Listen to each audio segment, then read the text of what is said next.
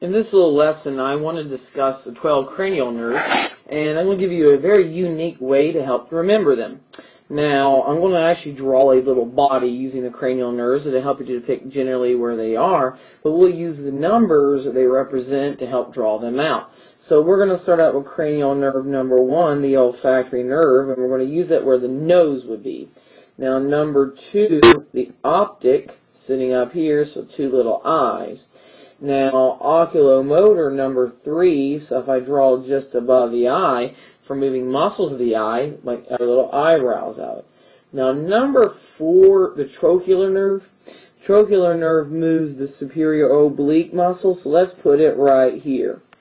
Now, number 5 makes up the bulk of the face of this little guy, because it is all over the face in our body, the trigeminal nerve. Number 6 innervates the lateral rectus. I'm going to put it next to the eye. Now, number 7, facial nerve, makes up the bulk of our face, so I'm going to draw him. 2 7s on either side. 8, the vestibulocochlear nerve or auditory nerve is used partially for hearing, so I'm going to make the ears out of number 8.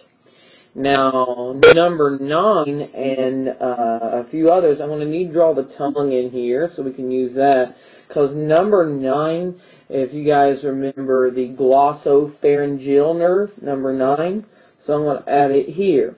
Now, number 10 does a whole lot below the body, so I'm going to draw the bulk of the guy's body as a 10.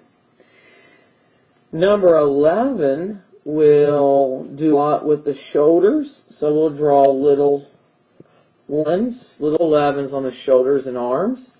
And number 12 is right on the tip of our tongue, the hypoglossal. So this ought to help you guys break down the nerves, the cranial nerves, and where they go, kind of what they do, helping you understand them to major functions, where they are in the body. So I hope you think this little device helpful, and this concludes my little video on the 12 cranial nerves.